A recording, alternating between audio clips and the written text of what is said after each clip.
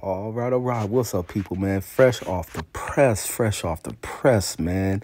They are pushing for an investigation into one of the most controversial robberies in the history of the sport. This is one of the most atrocious robberies I've ever seen in the sport of boxing, for the fact that this was for an undisputed title match and for a fighter to go in here and put in such hard work against a distinguished champion in Josh Taylor and go in here and turn the tables. He flipped the tables on what everybody expected in his fight. And the fact that Josh Taylor was very ineffective in his fight, couldn't get anything growing, didn't land anything significant, and he was dropped and hurt in this fight himself.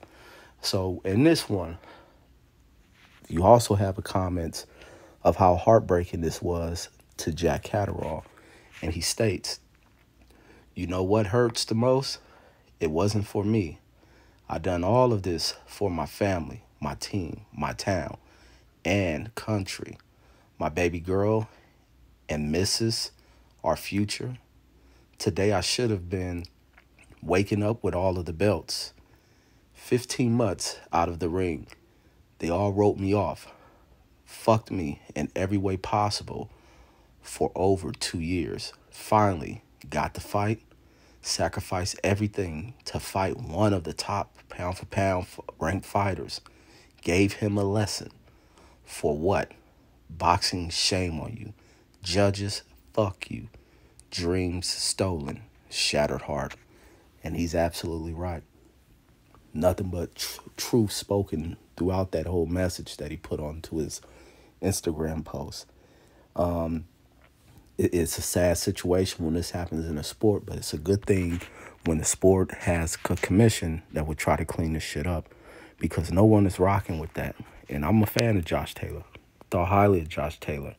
And this is nothing really against Josh Taylor, except he shouldn't be the champion. It's everything about the officials in this sport, where the corruption lies throughout boxing, wherever you look at it, whether it's in the amateur system, the Olympic system, and the professional system. Except with the professional system, you now got the money drivers in here, being these promoters, and the other cast of snake-like characters in here. But to write this dude off, keep him out of the sport for so long, put him in the ring, nobody thought he had a chance, and he went in here and shocked every goddamn body. And then you look at the punch stats. I mean, none of this makes sense. Looking at it, this dude outlanded, outthrew, higher percentage of punches landed throughout the fight, a knockdown, a point taken from Josh Taylor. How can they make anything make sense in this one? I mean, Josh was very ineffective against this dude. He couldn't land nothing on this guy. So therefore, it's no way he won this fight. And I think an overturning of that decision is the only right thing to do. But that's all I got. Peace.